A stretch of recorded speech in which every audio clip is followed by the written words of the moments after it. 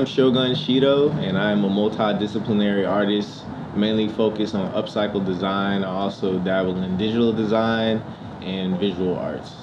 My connection to Oakland lies within me having staying here for the past like 4 years. And to me, it's made me the artist that I am. It's definitely given me the experience and community that I've always searched for. My main inspirations lie within the city that I'm from, which is New Orleans. And New Orleans is a very spiritually abundant city, so that's a very big driving force in a lot of my creativity. Also, my friends and family, and my life is the most potent form of inspiration. Being a Black artist, there's sort of a stigma that I have to paint a certain way, or there are certain subject matters that I have to revolve around, or that all my pieces have to be political, more so centered around the pain and less about the joy. And I'm really big on my joy and expressing that to other people and reminding people that your joy is more impenetrable than your pain.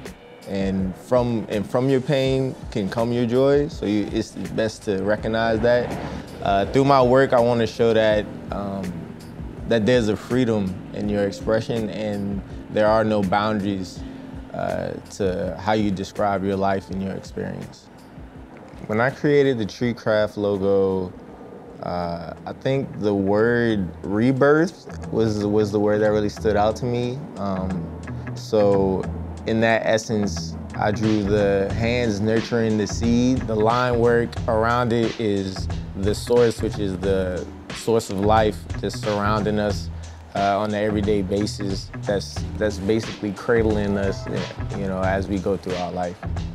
Since the pandemic started, it's actually been like a double-edged kind of situation where at one point, like, it's stopped a lot of things. A lot of things have been put on hold, but artistically, I've seen more opportunities than I could imagine, and it's been beautiful. For me, the journey to get to where I'm at now was a pretty, you know, bumpy road to get there, but ultimately the results have shown that I could still flourish abundantly.